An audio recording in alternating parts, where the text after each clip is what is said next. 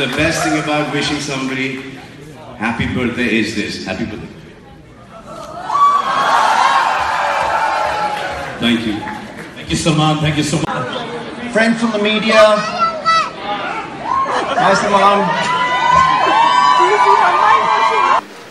I've done about 5 or 6 IIFAs till now.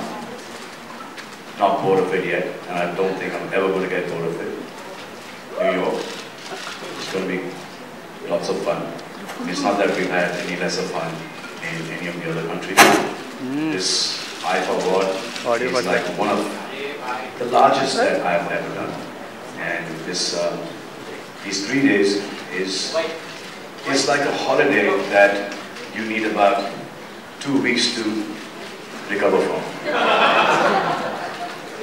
Katrina, you performed at the IIFA earlier as well. Is the excitement level even more than before because it's New York City?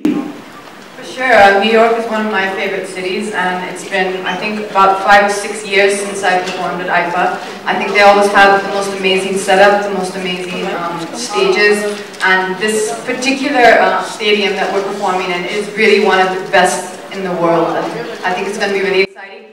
And as Mr. Rajji said, it's airing live on my birthday. He's done that especially for me.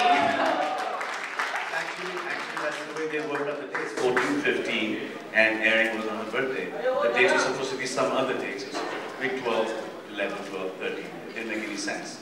You know, it's a national holiday. It's Katrina Kaif's birthday. So in New York, even New York is going to be at a standstill.